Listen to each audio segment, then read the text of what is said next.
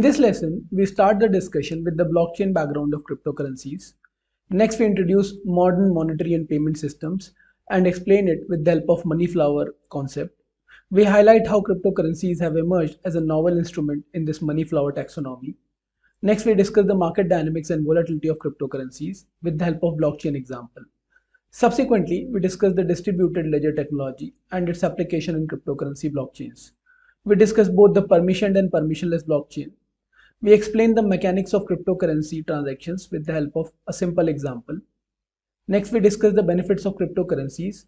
Then we explain the evolution and market dynamics, including historical prices, market capitalization of cryptocurrencies with the help of two major currencies, namely Bitcoin and Ethereum. We also compare and draw parallels between cryptocurrency and conventional monetary instruments such as cash and bank deposits. Lastly, we discuss some of the challenges faced by cryptocurrencies due to the limitation of permissionless blockchains. Then we conclude the discussion with a comparison between fiat currency and cryptocurrencies. In this video, we'll introduce cryptocurrencies with the blockchain background behind them. In the previous lesson, we discussed that blockchains are tamper-evident and tamper-resistant digital ledgers implemented in a distributed fashion often, like without a central repository and usually without a central authority like a bank or government. At their very basic level, they enable a community of users to record transactions, these blockchains, to record transactions in a shared ledger within that community, such that under normal operation of the blockchain network, no transaction can be changed once published. So it's like immutable chain. In 2008, this blockchain idea was combined with several other technologies and computing concepts to create what we call as modern cryptocurrencies or electronic cash protected through cryptographic mechanisms instead of central repository like a central bank. The first such blockchain-based cryptocurrency was Bitcoin, which is running today. Now, within the Bitcoin blockchain, information representing electronic cash is attached to a digital address. Bitcoin users can digitally sign and transfer rights to that information to another user, and the Bitcoin blockchain records this transfer publicly, allowing all the participants of the network to independently verify the validity of the transactions. The Bitcoin blockchain is stored, maintained, and collaboratively managed by a distributed group of participants. This, along with certain cryptographic mechanisms, makes the Bitcoin blockchain resilient to attempts to alter the ledger later, like modifying blocks or forging the transactions or duplicating the transactions. What we have already discussed as double spend problem is an example of it. Lastly, the blockchain technology is the foundation of the modern cryptocurrencies, so named because of the heavy usage of cryptographic functions. Users utilize public and private keys here to digitally sign. So you have public and private keys, as we have already discussed, to digitally sign and securely transact within that blockchain system.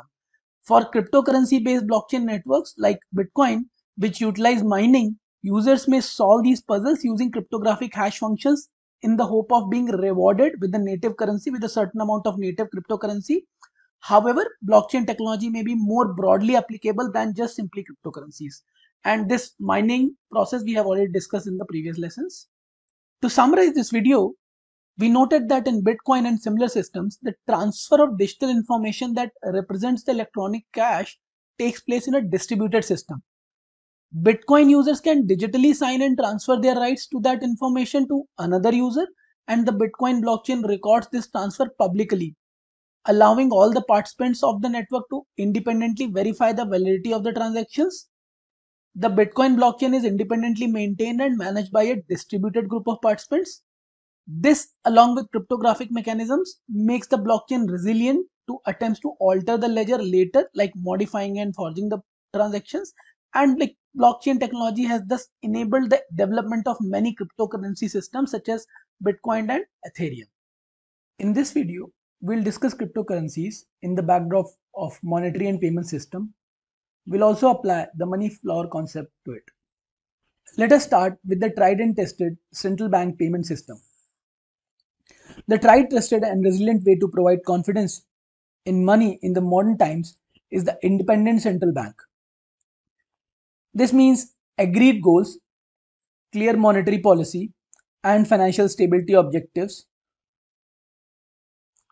operational instrument like interest rate, and administrative independence, democratic accountability, so as to ensure broad-based political support and legitimacy.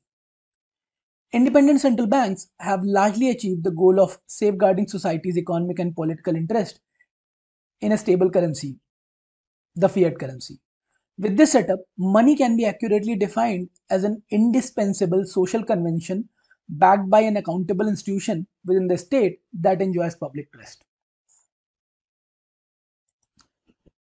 In almost all modern day economies, money is provided through a joint public private venture between the central bank and private banks, with the central bank at the core of the system. Often, electronic bank deposits are the central or main means of payment between ultimate users, while central bank reserves are the means of payment between banks.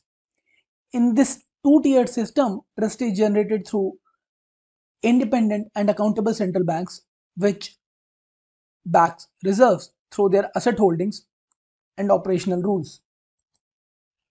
In turn, the trust in bank deposits is generated through a variety of means, including regulation, supervision, and deposit insurance schemes, many of them ultimately emanating from the power of state. Now, as part of fulfilling their mandate to maintain a stable unit of account and means of payment, central banks take an active role in supervising, overseeing, and in some cases providing the payments infrastructure for their currency.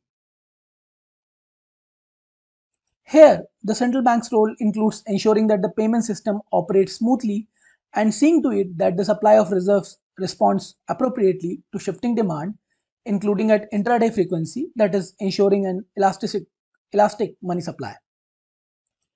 Lastly, thanks to the active involvement of central bank, today's diverse payment systems have achieved safety, cost effectiveness, scalability, and trust that a payment once made is final. Thus, payment systems in modern world or modern economies are safe and cost effective. They can handle high volumes and accommodate rapid growth with hardly any abuse and at low cost. An important contributor to safety and cost effectiveness is scalability. In today's sophisticated economies, the volume of payments is huge, equal to many multiples of GDP. Despite these large volumes, expanding use of the instrument does not lead to a proportional increase in cost. This is important since an essential feature of any successful money and payment system is how widely used it is by both buyers and sellers. The more others connect to a particular payment system, the greater one's own incentive to use it. In this backdrop, users not only need to have trust in the money itself, they also need to trust that a payment will take place promptly and smoothly. A desirable operational attribute is the certainty of payment or finality and the related ability to contest transactions that may have been incorrectly executed. Finality requires that the system be largely free of fraud and operational risks at the level of both individual transactions and the system as a whole. So, strong oversight and central bank accountability both help to support finality and hence the trust.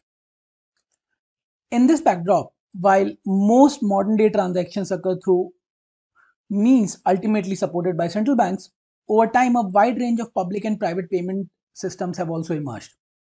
These can be best summarized by a taxonomy characterized as money flower, as we can see here, this money flower taxonomy. The money flower distinguishes four key properties of the money. This includes the issuer. For example, issuer can be a central bank or the system where there is no central authority.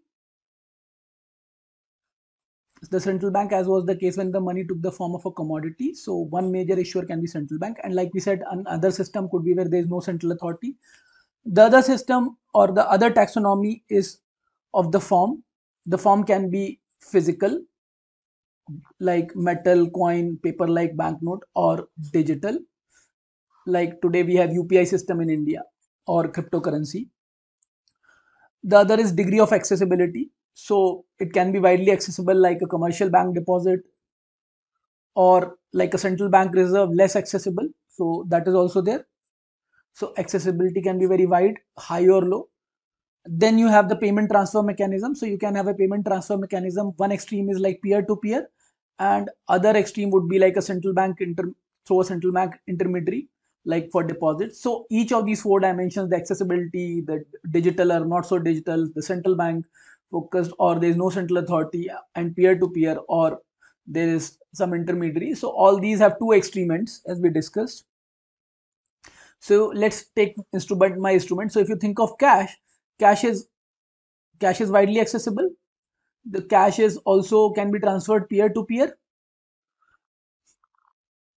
In India, there is a so here we are thinking in terms of physical cash, but in India you have a UPI version of digital cash values also. But here we are thinking of physical cash terms, so it is not part of that digital shape. Then it is also central bank issued, so it is in this green shape. Now you have this virtual currency. That virtual currency is digital. It is not central bank issued, like cryptocurrency is not central bank issued, so it is not there. It's outside that. It is often not widely accessible, so it is outside it. So this way you can think of it. Bank deposits, for example, if you take bank deposits, so bank deposits are widely accessible. They are issued by private banks, so not in the green shape. They're also not peer to peer. They are through banks. There's an intermediary. So in this way, each of the instrument can be sort of categorized in all these dimensions, like widely accessible, digital, central bank issued, and peer to peer, and so on. Lastly, if you think of digital currency, particularly in the permission version of digital ledger, it will be digital, so it is in the blue shape. Then it is also peer to peer, so it is in the yellow kind of shape. It is not part of central bank, so it is not in the green, and also not so much widely accessible. So because to access you need to have certain systems and certain computing power and so on, so it is not part of that red widely accessible shape. So this way you can, in under this taxonomy, you can define cryptocurrency also. Here, while discussing money, one needs to make distinction between two forms of money, or two basic technologies called tokens, like the cash in a physical form, or account based, like bank deposits. Now, token based money, for example, bank notes or physical coins, can be exchanged in a peer to peer setting. But such exchanges rely critically on the payer's ability to verify the validity of the object. For example, with cash, you are worried about counterfeit or counterfeiting of notes. So you would like to have your cash, or the physical form of the cash, to be unforgeable and valid, not counterfeit. In contrast, when systems are based on account money, like bank deposits, they fundamentally depend on the ability to verify the identity of account holder. Now, in this case, an intermediary like a bank, a private commercial bank, would verify the identity of account holder, and then only the transaction would take place. So to summarize this video, we introduced the modern payment systems, and we also discussed the money flower taxonomy concept of money, across which we can classify various monetary instruments. And lastly, we discussed how cryptocurrency falls on this money flower taxonomy. In this video, we'll discuss the rise of a new flower, cryptocurrency monetary instrument, in our taxonomy of money flower. To begin with, we note that cryptocurrencies aspire to be a new form of currency and promise to maintain trust in the stability of their value through the use of technology. Thus, these cryptocurrencies consist of three key elements. First, a set of rules or protocol, that is computer code specifying how participants can transact. Second, a ledger storing the history of transaction. And third, a decentralized network of participants that update, store, and read the ledger of transactions following the rules of the protocol. With these three elements, they advocate or claim that a cryptocurrency is not subject to potentially misguided incentives of banks and sovereign fiat currencies. Coming back to our money flower taxonomy, cryptocurrencies can be identified there with, and they combine three key features. First, they are digital, aspiring to be a convenient means of payment and relying on cryptography to prevent counterfeiting and fraudulent transactions. Second, although they are created privately, they are nobody's liability, unlike the conventional currencies like cash. That is, for example, dollar, rupee. So they cannot be redeemed, and their value derives only from the expectation that they will continue to be accepted by others. This makes them akin to a commodity money, although without an intrinsic value in that sense. And lastly, these cryptocurrencies allow for digital peer-to-peer exchange, which is very important. Compared with other private digital money such as bank deposits, the distinguishing feature of the cryptocurrency is the digital peer-to-peer exchange. What it means is that digital bank accounts have been around for decades, and privately issued virtual currencies, for example, as used in the massive multiplayer online games like Warcraft and so on, they predate cryptocurrencies by more than a decade. However, in contrast to these, the cryptocurrency transfers in principle takes place in a decentralized kind of setting without the need for a central counterparty to execute and verify the exchange. So, underlying this setup, the key features of these cryptocurrencies is the implementation of set of rules that aim to align the incentives of all the participants so as to create a reliable payment technology without a centralized trusted agent. Now, the protocol determines the supply of these assets in order to counter debasement. For example, in the case of Bitcoin, it states that not more than 21 million Bitcoins can exist, and in addition, the protocol is designed to ensure that all participants follow the rules out of self-interest. That is, they yield a self-sustaining equilibrium. Now, like we said, there are three key aspects or features associated with this as follows. First, the rules entail a cost to updating ledger, this distributed ledger. In most cases, this cost comes because updating requires that proof of work consensus mechanism, which is a mathematical evidence, as we have discussed in the previous lesson. This mathematical evidence that a certain amount of computational work has been done, and in turn calling for costly equipment and electricity consumption. Since this proof of work process can be likened to a digging up rare numbers via laborious computations, it is often referring to as mining. In return for their efforts, these miners receive fees in the form of native currency from the users, and if specified by the protocol, some newly minted native cryptocurrency. Next, all miners and users of cryptocurrency verify all ledger updates, which include miners to include only valid transactions. Valid transactions need to be initiated by the owners of fund and must not be attempts to double spend or malicious attacks. So if a ledger update includes an invalid transaction, it is rejected by the network and the miner's rewards are voided. The verification of all new ledger updates by the network of miners and users is thus essential to incentives or sort of incentivize miners to add only valid transactions. So this incentivizes miners to add only valid transactions. And lastly, the protocol that we discussed specifies the rules to achieve a consensus on the order of updates to the ledger. What it means is that this is generally done by creating incentives for individual miners to follow the computing majority of all the miners when they implement updates. Such coordination is needed, for example, to resolve cases where communication lags lead to different miners adding conflicting updates. That is, updates that include different set of transactions. To summarize, in this video, we discussed the role of cryptocurrencies as a new flower in the money flower taxonomy. We also noted three very key important aspects of the cryptocurrencies. First, the protocol on which they are run. Second, the digital aspect.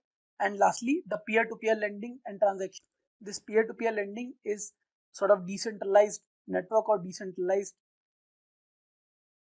nodes. And another important aspect is the distributed ledger aspect of these cryptocurrencies, which makes them a unique new flower in the money flower taxonomy.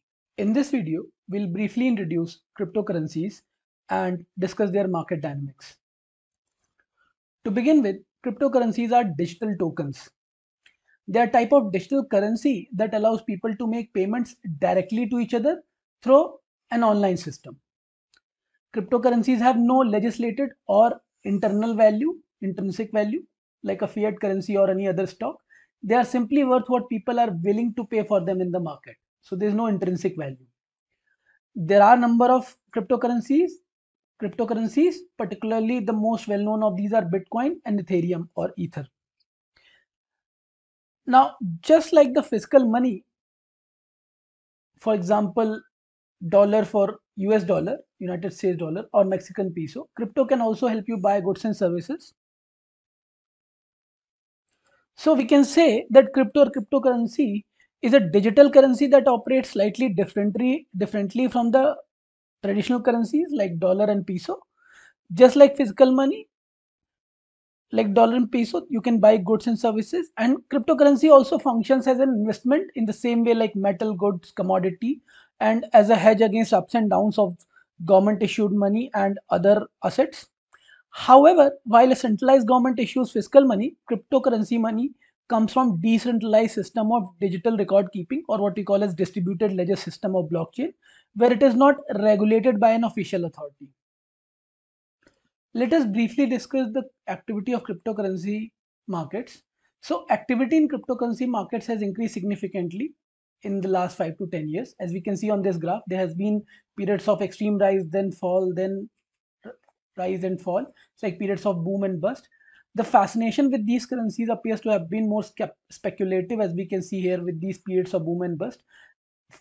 Buying cryptocurrencies to make a profit just for speculative reason rather than any fundamental asset behind it or fundamental reason, and also more than related to their use as a new or unique system of making payments. So this is less of a case, more is being a speculative asset, buying to make a profit.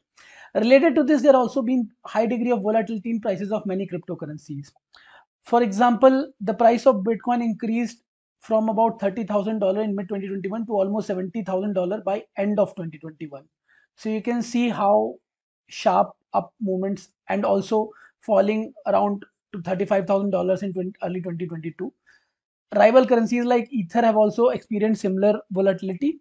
This extraordinary interest in cryptocurrencies has also seen a growing amount of computing power used to solve the complex codes that many of these systems use to help protect them from being corrupted, like proof of work consensus mechanism. And despite the increased level of interest in cryptocurrencies, there is also a skepticism about whether they could ever replace the traditional modes of payment, or what we call as national fiat currencies. Let us also discuss the briefly the nature of volatile markets in crypto. So crypto is a rapidly growing market, that saying that crypto has made queens and paupers. But these wins and losses don't necessarily come from winners picking good coins and losers picking bad ones. It is possible to talk to two people who have both invested in dodgy coin, but one lost money and another gained the profit. So whether you win or lose can depend largely on timing. This is so because cryptocurrency is an incredibly sort of volatile topsy-turvy investment, and all cryptocurrencies experience huge fluctuations in their valuation, a quality known on Wall Street as volatility. So cryptocurrency is an incredibly volatile investment. In one day, Bitcoin value dropped 30%. But why such volatility?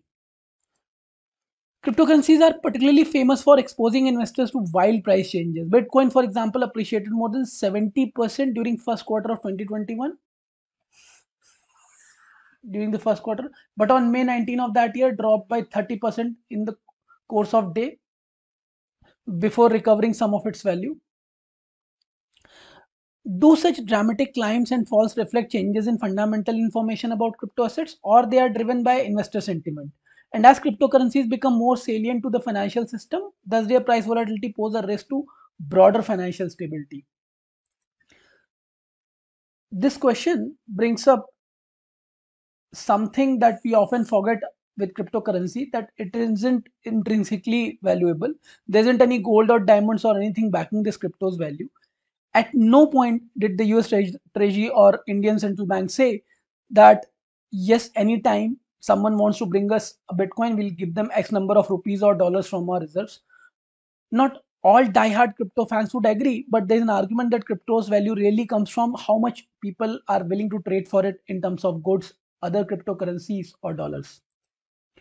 Now, there are investors who are interested in crypto not to use it as currency, but to use it as a hedge against inflation or as investment vehicle. But without anything intrinsically valuable backing up the currency, crypto's market value is based entirely on speculation, which is essentially educated guesswork.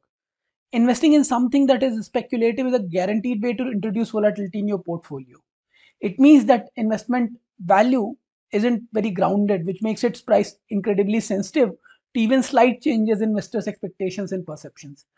For example, the Musk effect, or the phenomenon of how strongly the value of Bitcoin affected by Elon Musk tweets.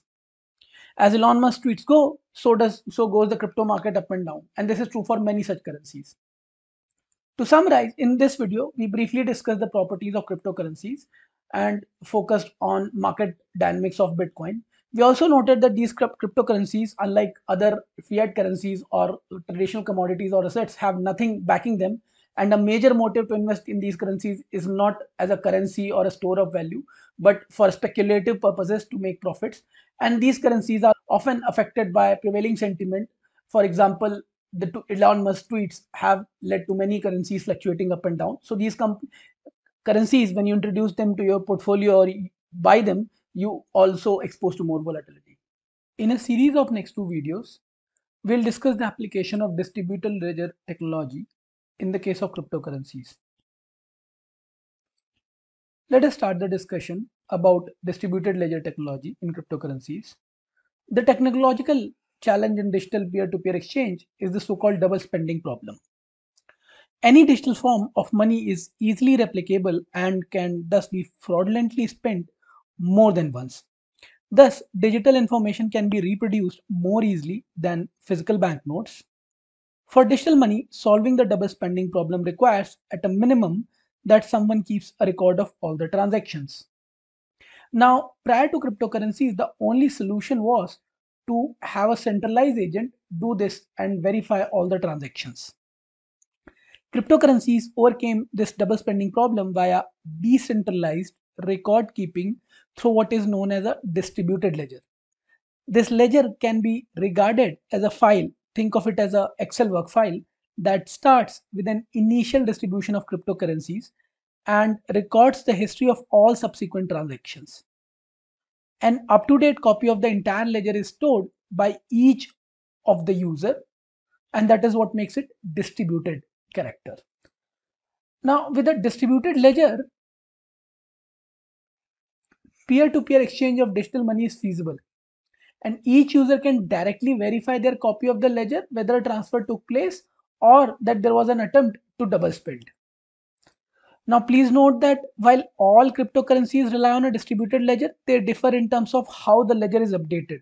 For example, there are two broad classes. One is permission and one is permissionless, which differ substantially in their operational setup. We'll discuss them one by one. Let us start the discussion with distributed ledger technology, which is of permission nature. Now, this class is based on permission DLT or distributed ledger technology.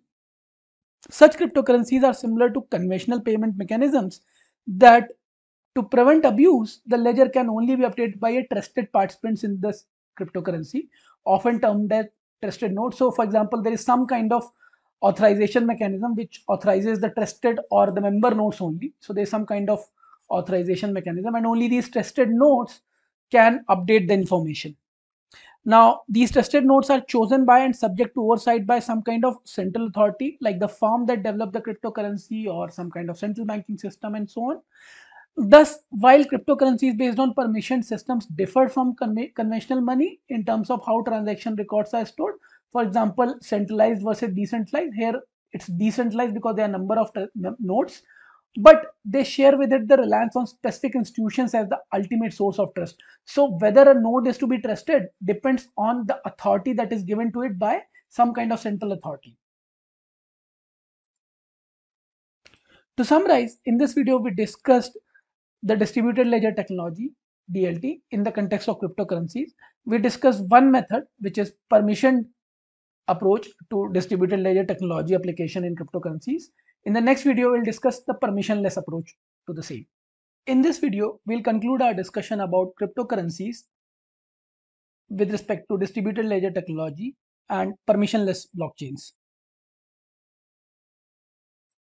In a much more radical departure from the prevailing institutional based setup, a second class of cryptocurrencies, or rather more wider class of cryptocurrencies, promise to generate trust in a fully decentralized setting using permissionless distributed ledger technology or permissionless DLT. Now, the ledger recording transactions here can only be changed by a consensus of the participants in the currency or the blockchain of the currency. While anybody can participate here, nobody has a special key to change the ledger. So there are a number of member nodes. There is no such authorization mechanism or a central party. All these are just part of the blockchain. There is no special permission or authorization. Here, the concept of permissionless cryptocurrencies started with the case of Bitcoin. It was a white paper by an anonymous programmer, or maybe a group of programmers because their identity is not known, under the pseudonym of Satoshi Nakamoto. Satoshi Nakamoto,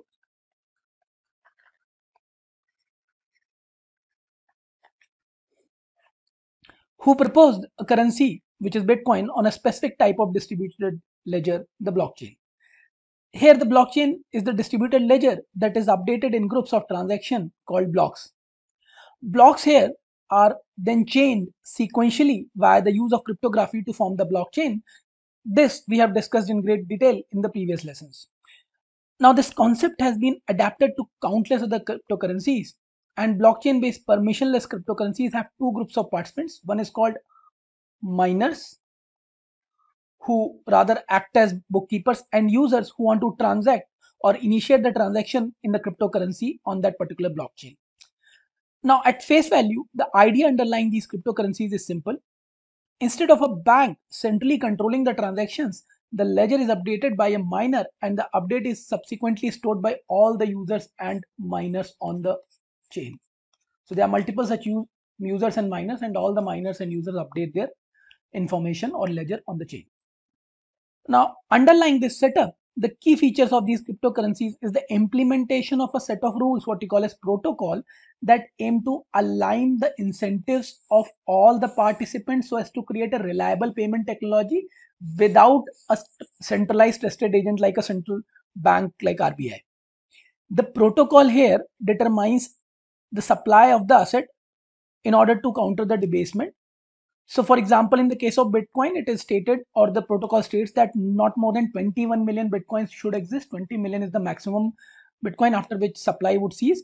In addition, the protocol is also designed to ensure that all the participants follow these rules out of self-interest, that is some kind of incentive, and that yields or results in a self-sustaining endogenous equilibrium. So that results in a self-sustaining endogenous equilibrium on the blockchain transactions. Now, this kind of decentralized permissionless mechanism results in three very important aspects and features on the blockchain. First, the rules entail a cost to updating the ledger. In most cases, this cost comes about because updating requires some kind of consensus mechanism like proof of work. This is like a mathematical evidence. This proof of work is like a mathematical evidence. We have discussed this in great detail in the previous lesson, that a certain amount of computational work needs to be done, and in turn calling for costly equipment and electricity consumption. Since this proof of work process can be likened to digging up rare numbers via laborious calculations and computations, it is often referred to as mining process, and those who do it called miners on the blockchain.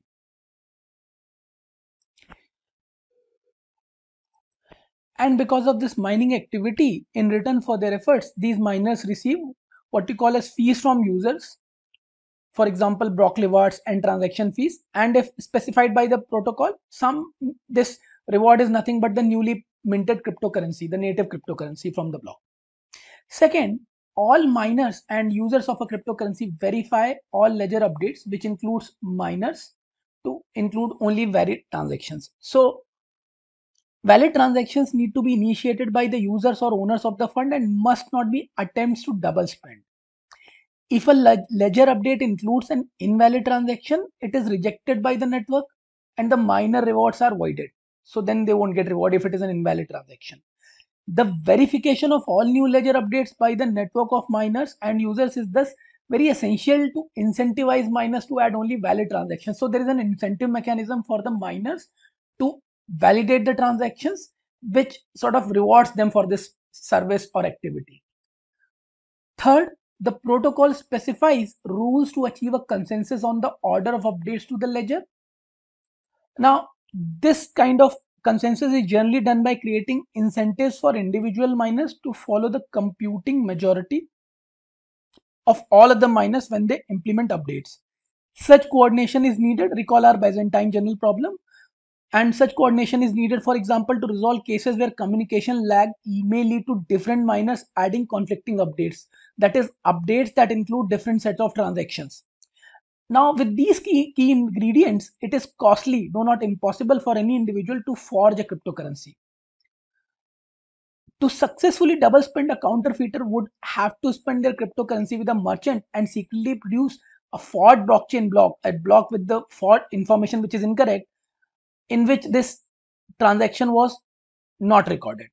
Upon receipt of the merchandise, the counterfeiter would then release the forged blockchain, that is reverse the payment. But this forged blockchain would only emerge as the commonly accepted chain if it were longer than the blockchain than the rest of the network of miners had produced in the meantime. Now, a successful double spend attack like this requires a substantial share of mining community's computing power. In fact, a huge amount of computing power. Conversely, in the words of the original Bitcoin white paper, a cryptocurrency can overcome this double spend problem in a decentralized way only if honest nodes control a majority of the computing power.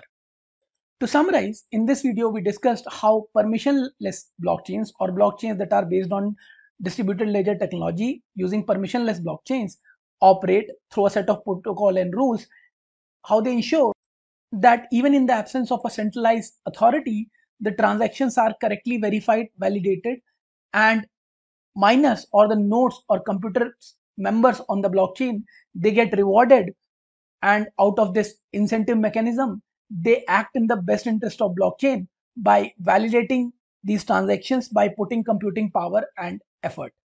In this video, we'll understand cryptocurrency transactions with the help of a simple example.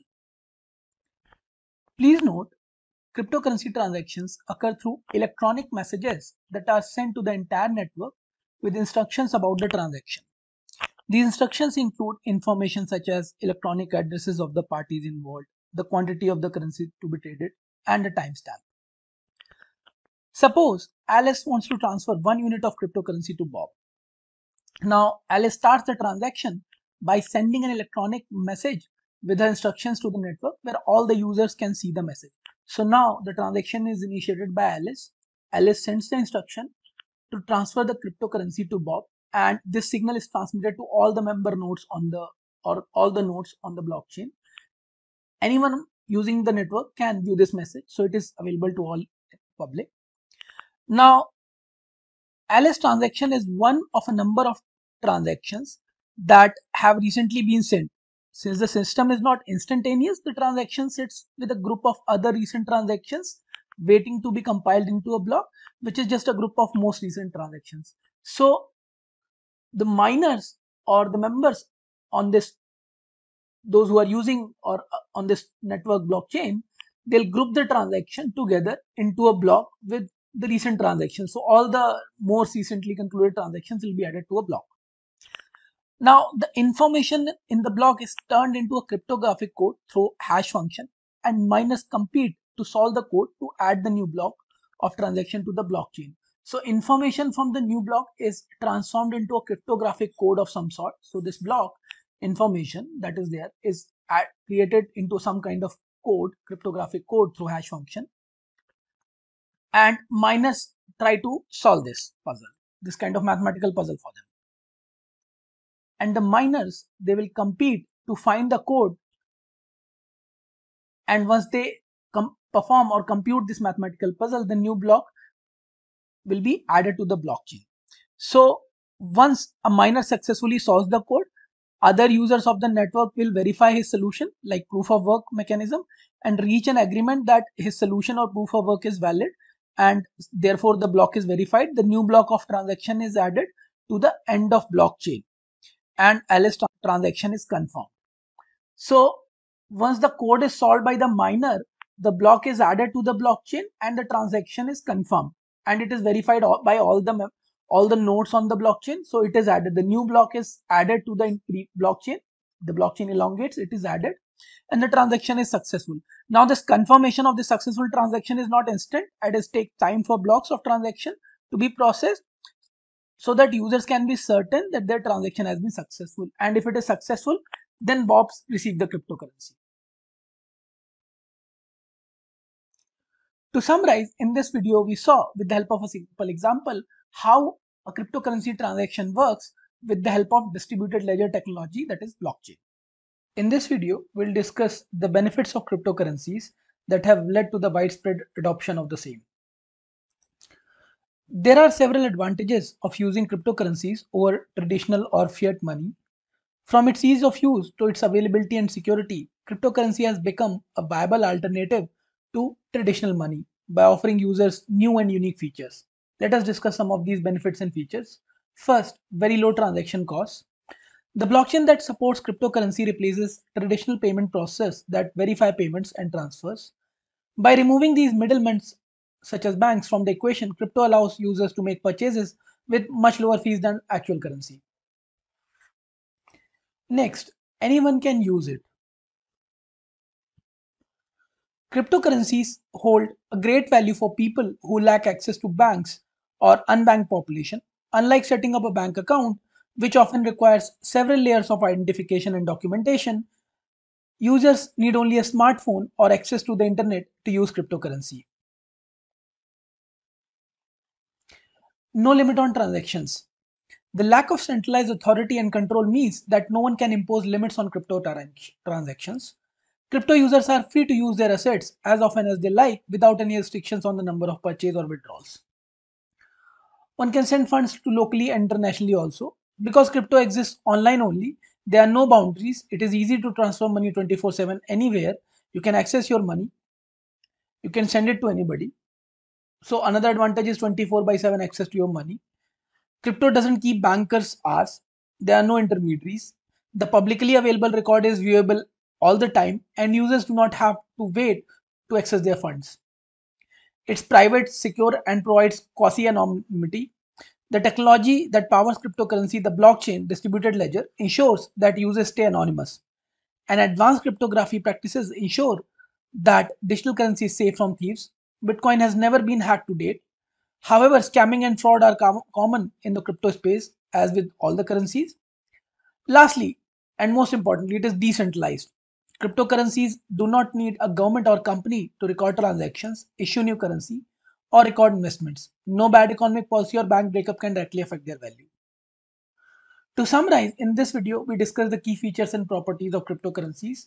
First, low transaction costs, widespread usage, no limits on transactions. One can send funds locally, internationally across borders, 24/7 access to your money, private and secure, anonymity, and decentralized peer-to-peer access. In this video, we'll understand the trading activity of Bitcoin and its evolution with the help of changes in market cap and pricing. The most well-known cryptocurrency is Bitcoin. It was launched in 2009, a year after the report that described the Bitcoin system, and was released under the name Satoshi Nakamoto. The system was designed to electronically mimic features of a cash transaction. It was designed to allow peer-to-peer or person-to-person transactions without the need to know or trust the other person in the transaction, and to occur without the need for a central party such as central bank. Unlike conventional national currencies such as dollars, which get part of their value from being legislated as a legal tender, Bitcoin and other cryptocurrencies do not have any legislated or intrinsic or internal value. Instead, the value of Bitcoin is determined by what people are willing to pay for it in the open market, and in theory, its value could very well fall to zero at any time. Now, one feature of Bitcoin system is that of its supply. It increases at a certain predetermined rate and is capped at around 21 million, after which the supply will stop. Also, each Bitcoin is subdivided into 100 million Satoshis, or what we can say is 10 to the power minus 8 fraction, which relationship is sort of similar to rupee, paise, and dollar cent. Because of this, the supply of Bitcoin has been commonly compared to the supply of a scarce commodity like gold, because of this limited supply of 21 million. The Bitcoin system allows transactions to occur directly from person to person without requiring a central party, counterparty, to verify or record the transactions. This is unlike most conventional payment methods such as electronic bank transfers, which rely on a central party to keep and update record of transactions. For example, commercial banks maintain a record of their customers' account balances, deposits, and withdrawals. Instead, the Bitcoin system uses blockchain technology, as we have been discussing in the previous lessons, to record transaction and the ownership of Bitcoins. This is essentially the technology that connects group of transactions or what we call as blocks and connect these blocks together over time in the form of a chain, what we call as blockchain. So blocks connected and make blockchain. Each time a transaction occurs, it forms part of a new block that is added to the chain. And as a result, the blockchain provides a record or database of every Bitcoin transaction that has ever occurred and is available for anyone to access and update on a public network. This is often referred to as a distributed ledger or DLT that we have discussed in the previous lessons. Lastly, the integrity of this Bitcoin system, as we have discussed, is protected by cryptography, which is a method of verifying and securing data using complex mathematical algorithms or computer codes. Now, this makes the system very difficult to correct. Bitcoin transactions are verified by other users of the network, and the process of compiling, verifying, and confirming transactions is often referred to as mining. In particular, complex codes need to be solved to confirm transactions and make sure that the system is not corrupted. Thus, the Bitcoin system increases the complexity of these codes as more and more computing power is used to solve them. A new block of transactions is compiled approximately every 10 minutes, and miners want to solve the codes and process transactions because they are rewarded with new Bitcoins or native cryptocurrency on that particular blockchain. Now, this increase in competition between miners for new Bitcoins has seen large increases in the amount of computing power and electricity consumption, particularly for running the computer systems and cooling requirement. While it is difficult to calculate with precision, some estimates suggest that now the annual energy consumption of Bitcoin system has roughly become equal to smaller countries like Thailand. Let us discuss the evolution of Bitcoin market cap. As you can see in this diagram, it has witnessed a lot of tumultuous period. There have been periods of boom and bust. Bitcoin is the first cryptocurrency ever introduced and considered as digital gold, and it currently has a market cap of $858.77 billion, which is the largest of any variant of cryptocurrency. A unit of Bitcoin can be broken into 100 million satoshis, which is equivalent to the relationship between rupee paise or dollar cent. Furthermore, the Bitcoin network is so designed that it can only have maximum 21 million units of Bitcoin circulation at any point in time. And this limited availability is a primary component that also drives its sort of limits its supply and drives its prices. Some other important information points are as follows. Bitcoin had a market cap of $1.2 billion on May 2013. It took Bitcoin nearly 9 years from the date of its creation to reach the 100 billion mark, when it reached 100.1 billion in market capitalization around October 2017. And from October 2017 to 2020, the market capitalization of Bitcoin remained under $250 billion mark. But from November 2020 to February 2021, the Bitcoin grew at an unprecedented rate of 321% to reach the $1,000 billion capitalization briefly. And on November 2021 itself, Bitcoin briefly reached its highest market capitalization of 1.28 trillion with a price of around 67,617 per Bitcoin. So it witnessed quite a huge tumultuous up and down, but mostly it has been a story of high growth, as we can see, and that is why it has captivated the investor community. Let us also discuss the pricing history of Bitcoin. And like we discussed its market cap, it has been a history of growth but filled with periods of booms and busts. In the history of cryptocurrencies, Bitcoin has played a very pivotal role and emerged as a major cryptocurrency. And also it has been part of all the speculative bubbles, or what we call as crypto crashes. In 2011, 13, 17, 21, all the crypto crashes. During the initial years, Bitcoin had limited popularity and would occasionally breach the double-digit threshold, but would soon turn to the single-digit price range. So there have been periods of rise and fall.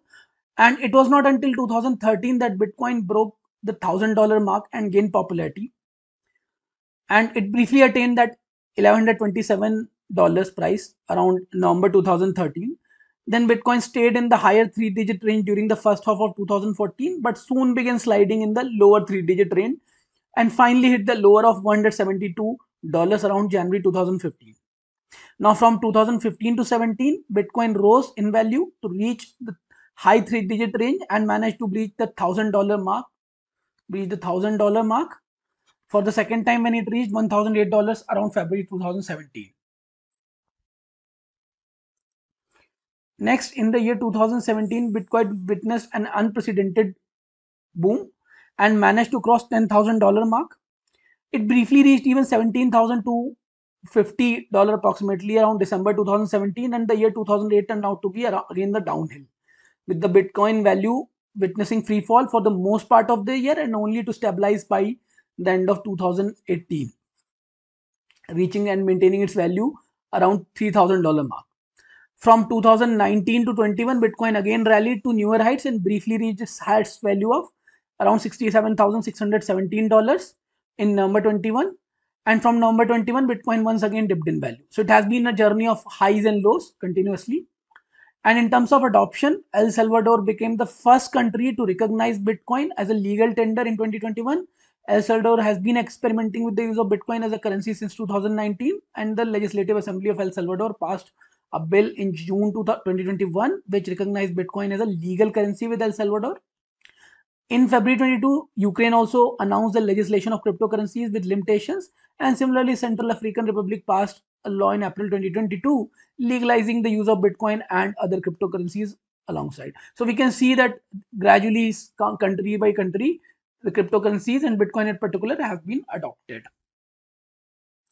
To summarize, in this video, we discussed the pricing and market cap history and evolution of Bitcoin.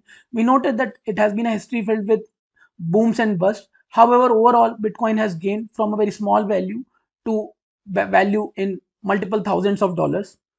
Also, gradually, as the Bitcoin has gained value, more and more countries have adopted and recognized its significance. In this video, we'll discuss the market activity of a very important cryptocurrency, that is Ether, which runs on Ethereum blockchain.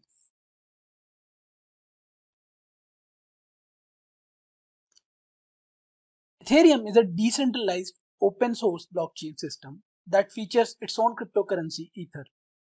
Ether works as platform for numerous other cryptocurrencies as well as for the execution of decentralized smart contracts.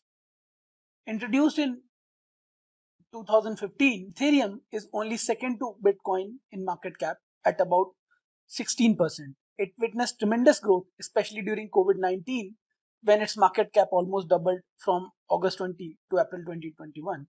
And we can see here from a low value close to zero, a sharp rise from 21 onwards. Though the period has been volatile and tumultuous, we can see the booms and busts and then a steady rise again. Now, Ethereum was first described in 2013 in a white paper by Vitalik Buterin. Buterin, along with other co-founders, secured funding for the project in an online public crowd sale in summer of 2014. The project team managed to raise around 18.3 million in Bitcoin, and Ethereum's price in the initial coin offering was around $0.311, with over 60 million Ethers sold. Now, taking Ethereum's price now, this puts the return on investment at an annualized rate of around 270%, essentially almost quadrupling your investment every year since the summer of 2014. Now, Ethereum's popularity comes from the platform that the Ethereum ecosystem offers. The platform enables building and working on new tools, DeFi ecosystem, smart contracts, among others. Its growth will likely continue as individuals and corporations increase interest and use Ethereum related infrastructure and various blockchain services. The Ethereum Foundation officially launched the blockchain on July 2015 under the prototype named Frontier, and since then there has been several network updates like Constantinople on February 2019, Istanbul on December 2019, Muir Glacier in January 2020, Berlin in April 21, and most recently August 21, the London hard fork. From 2015 to 21, the market capitalization of Ether remained well under $200 billion mark, but from February 21, Ethereum grew at an unprecedented rate and breached the $500 billion mark capitalization mark briefly on October 21. Now, based on this discussion, we can see there has been sort of volatile rise in Ethereum prices, and it has created a space for itself. Its own purported goal is to become a global platform for decentralized applications, allowing users from all over the world to write and run software that is resistant to censorship, downtime, and fraud. To summarize this video, we discussed the historical price evolution of Ethereum and its market cap. We noted that along with alongside with Bitcoin, Ethereum has also created a space for its own particularly because of the platform or the blockchain of Ethereum on which the Ether currency runs and the feature that blockchain offers. It has successfully grown over last 10 years. In this video, we'll draw a comparison and parallel between cryptocurrency and fiat money. A frequently asked question is whether cryptocurrencies can be defined as money. The short answer is cryptocurrency are not exactly a form of money. And to answer this question, we can ask whether the characteristics of cryptocurrencies match the conventional key characteristics of money or not. First, let's talk about widely accepted means of payment. Can cryptocurrency be used to buy and sell things? Money generally comes in the form of a nation's currency and is widely accepted as a means of payment. While cryptocurrencies can be used to buy and sell things, they are not exactly widely accepted as a means of payment for various goods and services. And surveys suggest that only a small fraction of cryptocurrency holders use them regularly as a means of payments. The next is store of value. Can the purchasing power of cryptocurrencies, that is their ability to purchase a similar basket of goods and services, be maintained over time, accounting for inflation? Large fluctuations in the price of many cryptocurrencies mean that their purchasing power or the value is not maintained over time, reducing their effectiveness as a store of value. Lastly, as a unit of account, are cryptocurrencies a common way of measuring the value of goods and services? In various countries like US, UK, Australia, the price of goods and services are measured in respective currencies like dollar, pound, and so on. While some businesses may accept cryptocurrencies as payment, they are not very commonly used as a measure or unit of account and compare prices. So while cryptocurrencies can be used to make payments, currently their use as a means of payment is limited and they do not display the key characteristics of money as we discussed here. However, there is one type of digital currency that could be considered money, which is the digital currency issued by a central bank. However, this project is in various stages of infancy across different central banks of different countries. To summarize, in this video, we compared and drew parallel between fiat money and cryptocurrency across three dimensions, which is as a use of modes of payment, store of value, and unit of account. We noted while that cryptocurrencies do not exactly fit the bill and can be compared with the conventional form of money, still there is a scope for central banking digital currencies which are initiated by the respective central banks, and in future they may become successful experiments as an alternative to forms of fiat money. In a series of next two videos, we'll discuss the limitations of conventional form of cryptocurrency mode of operation, that is through permissionless blockchains. We highlight that there are economic limitations inherent in decentralized creation of trust. To begin with, trust can evaporate at any time because of the fragility of the decentralized consensus through which transactions are recorded.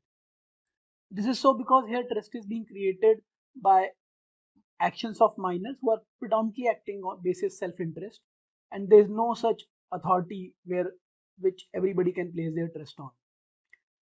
Next, it also means that a cryptocurrency can simply stop functioning, resulting in a complete loss of value. So if that trust is lost, maybe through some kind of scam, some fraudulent action, if that trust has gone, then suddenly there is a complete loss of value in the system.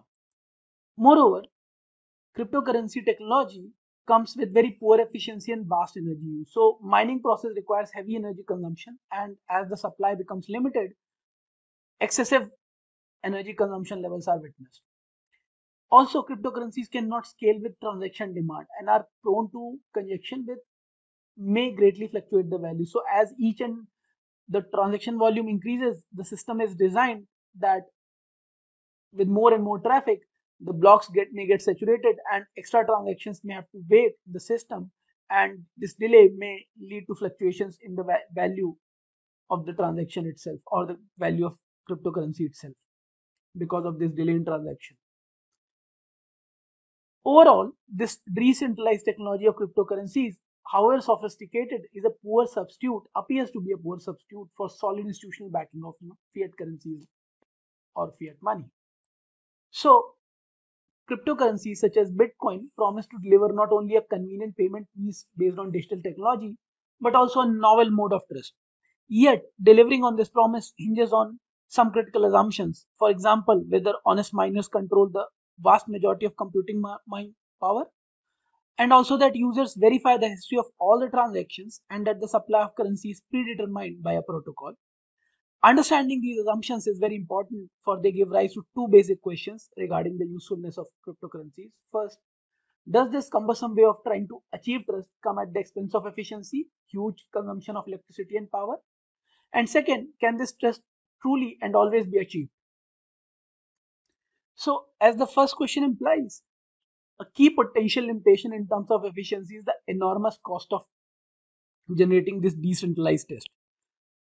So one would expect the miners to compete to add new blocks to the ledger through the proof of work or some similar consensus mechanism until their anticipated profits go.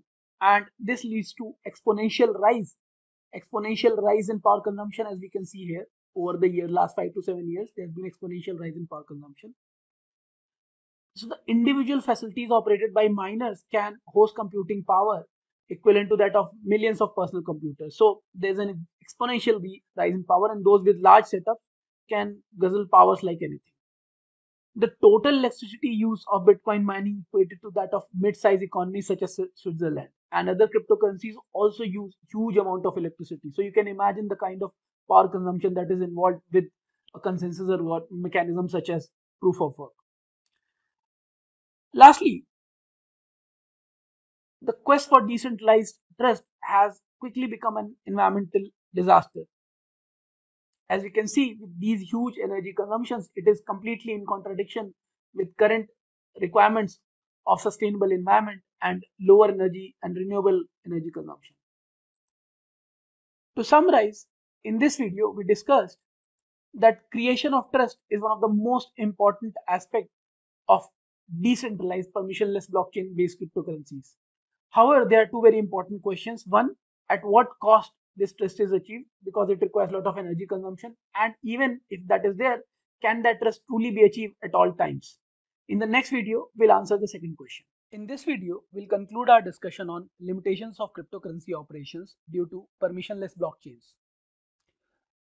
Please note, the underlying economic problems with cryptocurrencies go well beyond just the energy issue, and they also relate to the signature property of money, that is to serve and act as coordination device for economic activity among users.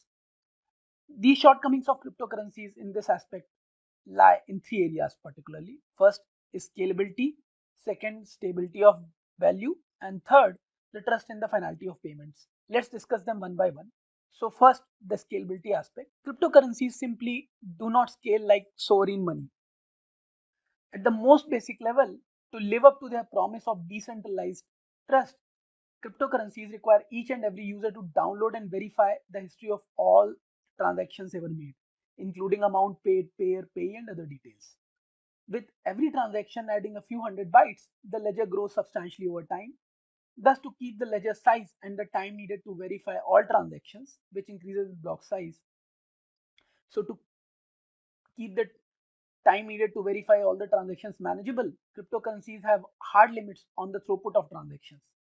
But the issue goes well beyond storage capacity and extends to processing capacity, and that is only supercomputers could keep with verification of the incoming transactions. The associated communication volumes could bring the internet to a halt as millions of users exchange files on the order of magnitude of a terabyte. Another aspect of the scalability issue is that updating the ledger is subject to congestion. For example, in blockchain based cryptocurrencies, in order to limit the number of transactions added to the ledger at any given point in time, new blocks can only be added at pre specified intervals. And once the number of incoming transactions is such that the newly added blocks are already at the maximum size permitted by the protocol, the system congests and many transactions go into a queue. With capacity capped, fees soar whenever transaction demand reaches the capacity limit, and transactions have at times remained in a queue for several hours, interrupting the payment process. This limits cryptocurrency's usefulness for day-to-day transactions such as paying for a coffee or a conference fee, not to mention the wholesale payments. And thus, the more people use a cryptocurrency, the more cumbersome payments become. This negates an essential property of present day money. That is, the more people use it, the stronger it should have an incentive to use it. The second key issue is the stability of value. With cryptocurrencies, their values are unstable in nature. This arises from the absence of central authority, central issuer with a mandate to guarantee the currency's stability. Well-run central banks succeed in stabilizing the domestic value of their sovereign currency by adjusting the supply of the means of payment in line with transaction demand. They do so at high frequency, in particular during times of market stress, but also during normal times. And this contrasts with a cryptocurrency where generating some confidence in its value requires that supply be determined by a protocol. This prevents it from being elastic. Therefore, any fluctuation in demand translates into changes in valuation. This means cryptocurrency valuations are extremely volatile.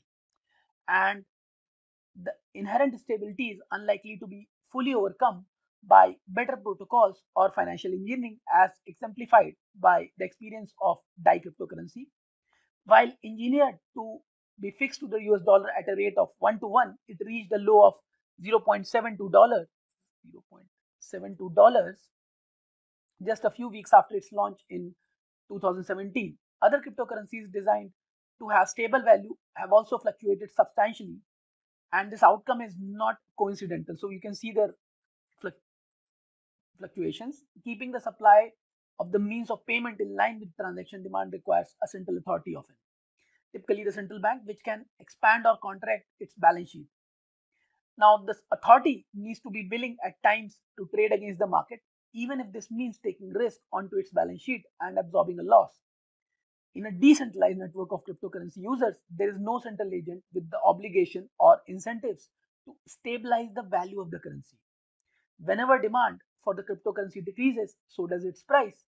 And further contributing to unstable valuation is the speed at which new cryptocurrencies, all tending to be very closely substitutable with one another, come into existence. Lastly, the third issue concerns the fragile foundation of the trust in cryptocurrencies, and this leads to uncertainty about the finality of individual payments as well as the trust in the value of individual currencies. So, this relates to the uncertainty about the finality of individual payments as well as the trust in the value of individual cryptocurrencies. In mainstream payment systems, once an individual payment makes its way through the national payment system and ultimately through the central bank books, it cannot be revoked. In contrast, permissionless cryptocurrencies cannot guarantee the finality of individual payments. One reason is that although users can verify that a specific transaction is included in a ledger, unknown to them, there can be rival versions of the ledger. This can result in a transaction rollbacks. For example, when two miners update the ledger almost at the same time, since only one of the two updates can ultimately survive, the finality of payments made in each ledger version is probabilistic in nature. The lack of payment finality is exacerbated by the fact that cryptocurrencies can be manipulated by miners controlling substantial computing power. A real possibility given the concentration of mining for many cryptocurrencies. So one cannot tell if a strategic attack is underway because an attacker would reveal the forged ledger only once they were sure of success. This implies that finality will always remain uncertain. For cryptocurrencies, each update of the ledger comes with an additional proof of work that an attacker would have to reproduce. Yet, while the probability that a payment is final increases with the number of subsequent ledger updates, it never reaches 100%. Not only is the trust in individual payments uncertain, but the underpinning of trust in each cryptocurrency is also fragile. And this is due to forking.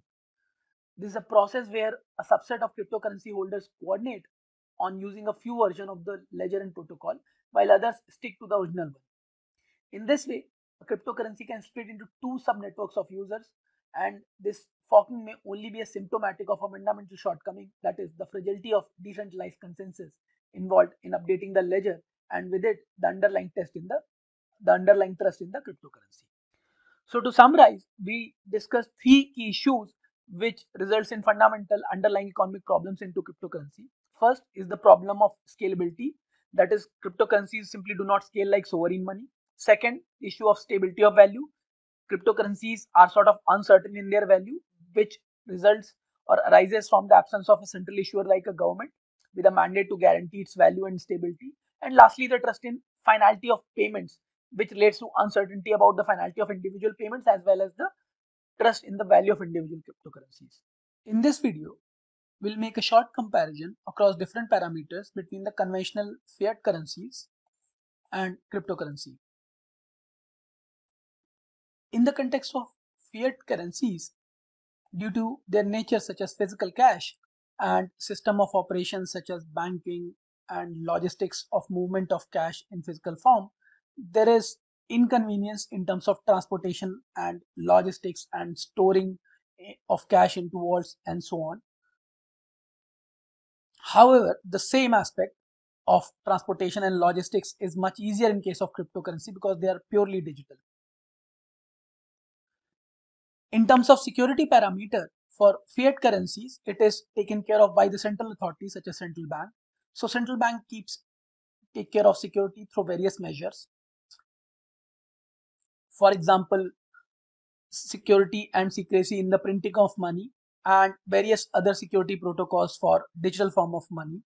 For example, for your banking deposits, there is a banking and payment system that ensures security.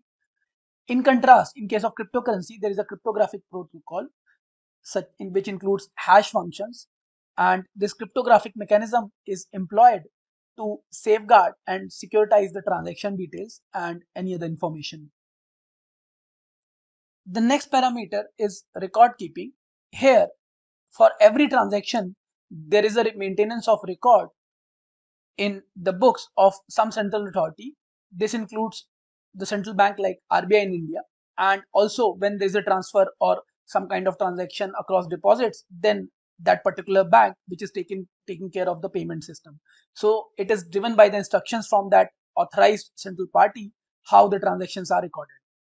In contrast, in the context of cryptocurrency, the record keeping is pretty much automatic. There is no such central authority, and on the blockchain on which the transaction has taken place, there are nodes or users and miners, and on each of these parties on the blockchain, they have their own ledger. This is called distributed ledger technology. So everybody has own ledger, and each of the ledger is updated automatically by the blockchain mechanism.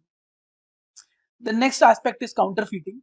So in the context of fiat currency, it is feasible and sort of inevitable nuisance, as every time there is a new form of currency in different shapes and designs, there is a possibility of being counterfeited by malicious elements, because this is sort of man versus man and technology versus technology kind of thing, where there's always a challenge of counterfeit. In case of cryptocurrencies, counterfeiting becomes next to impossible because of the cryptographic mechanism, hash functions, and other security details, which is automatically driven. It is next to impossible and requires huge amount of computing power, and also again all the consensus mechanism and other such similar cryptographic details, they ensure that counterfeiting is impossible, and more particularly the problem of double spending is not there. Next is the issue of issuance. The issuance of currency in case of fiat and conventional form is taken care of by the central authority under the given demographic and political system. So there is a democratic and political system in conjunction with central bank. They ensure how the issuance of currency takes place. In contrast, in the case of cryptocurrency, there is a fixed set of predetermined rules that were determined at the very beginning, which ensures how supply of the currency will take place. For example, in case of Bitcoin, the maximum supply is limited as 21 million, and that ensures, and there are set of fixed rules and codes and algorithms that determine how the currency issuance will take place. Next is the payment clearing. In case of fiat currency, the clearing is done in a centralized manner. For example, if I am transferring my money across deposits, this is done by the bank. If a bank is clearing its deposits or transacting across banks, the clearing is done at the central bank level. So banks maintain certain reserves with the central bank. So essentially every transaction is authorized, or sort of clearing mechanism is done in a centralized manner, where there is an authorized central party which sort of approves or authorizes the transaction. In contrast to this, the payment and clearing takes place through a distributed ledger technology mechanism in cryptocurrencies where there's a entire system of chain which starts in a cryptographic manner where the transaction is announced, then the miners mine the block, they solve a cryptographic puzzle successfully. Once a block of information is mined, successfully verified, it gets added to the blockchain and transaction is completed. So there is a sort of endogenous mechanism which is based on distributed ledger technology, and it does not require the presence of central counterparty. Coming to the authentication part, so in terms of authentication, there is a trusted counterparty in case of fiat currency. Across every transactions, there is either the central bank like in India it is RBI, or if it is between two individuals through bank deposits, then the bank who is acting as an intermediary act as a trusted counterparty, which does sort of things like KYC and other, takes a lot of details of the depositors, and whatever transaction is happening, they have this two-step security mechanism. They have done your KYC, they have your mobile number, Aadhaar card, and so on. So there's a trusted counterparty on which both the parties rely. In case of cryptocurrency, there's no such KYC mechanism. The authentication is a built-in mechanism which is done through a cryptographic process. There are well-established cryptographic protocols through which, for example, we discussed the consensus mechanism and the role of miners who sort of process the block, solve a mathematical puzzle, verify, and then all the nodes on the blockchain verify the node, update the ledger, and so on. So it is a built-in cryptographic protocol to authenticate any transaction. Next, the problem of double spending, that a money given set of coin or money or cash is not spent twice. So here in fiat currency, there is always a central authority like central bank or an intermediary between two parties. If it is bank deposits, then it is the banking commercial bank who takes care of this authorization and verification that double spending is not there. So there is a central authority in which both the parties across both the legs of transaction, both the parties, they trust. In contrast, cryptocurrency transactions takes place on a peer-to-peer network on blockchain, and this thing is resolved by the entire cryptographic mechanism as we discussed through consensus mechanism, role of miners, solving a mathematical puzzle, and all those steps are taken to ensure that a given coin is not spent twice, and there is a sort of trust, and trust across parties is created through this cryptographic mechanism. Miners are incentivized through a fee to verify all the transactions, and through a majority consensus, more than 50%, maybe 51% or more kind of consensus is built to verify the transaction and ensure that there's no double spending or a malicious attack. So it's sort of inbuilt cryptographic mechanism. In terms of privacy, this is a strong aspect of cryptocurrency. In fiat currency, if you are part of the banking, payment and monetary system and economy, the banks will do your know your customer KYC forms, and all details will be taken for you so that there is no anonymity. All your transactions, bank accounts will be known, all the income tax filings and everything will be there. So your identity is very well known in the system. You can't do any fraudulent transaction or any such. Even if you want to maintain anonymity for different reasons, it's difficult. In case of cryptocurrency, it's like pseudonymous. It's not that open. Only, if you recall our discussions, only your public key is open. So your exact real identity is hidden behind your private key. Only your public key is known, which is not exactly your real identity. So we are calling it as pseudonymous.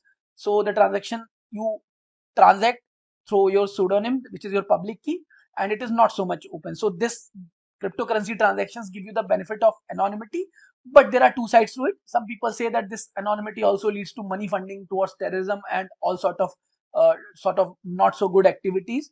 The cryptocurrency can be used there, so it has its both sides, pro and cons for having excessive anonymity in cryptocurrency transactions. So to summarize, we compared and contrasted fiat conventional currencies and with cryptocurrencies on these parameters related to logistics and transportation, security, record keeping, counterfeiting, issuance, payment clearing, authentication, double spending, and privacy.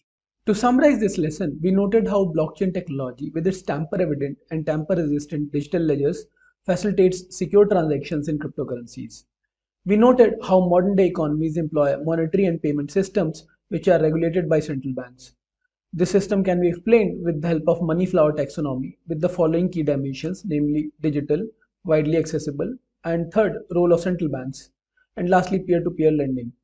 In this backdrop, cryptocurrencies have emerged as a new flower following in the peer-to-peer digital dimensions without the intermediation of central authorities such as central banks. In the last 5 to 7 years, there has been a considerable rise of interest among the investor community about cryptocurrency assets. This has reflected in periodic boom and bust in the market cap of major crypto assets such as Bitcoin and Ether. Moreover, crypto assets have been found to be extremely speculative, with prices fluctuating due to attention grabbing events. For example, Elon Musk tweets, we highlighted two kinds of distributed ledgers, including permissioned and permissionless cryptocurrencies. Cryptocurrencies predominantly employ permissionless blockchain models to solve the double spending problem. A simple cryptocurrency transaction would involve the following steps. First, a user initiates the transaction and the same is announced over the network. This information is added to the block. The miners on the network rush to mine the block through proof of work or some other consensus model.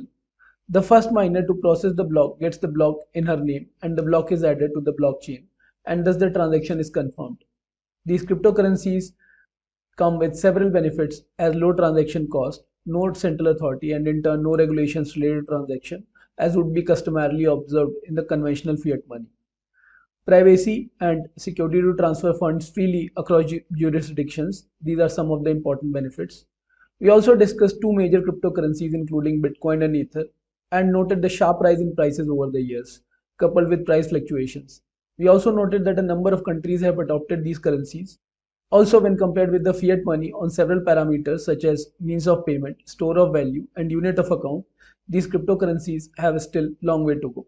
Moreover, the fact that these crypto assets work on permissionless blockchain in the absence of a central authority, some extra efforts are required to generate trust. Often this trust creation process is a costly and less efficient affair than the conventional fiat money.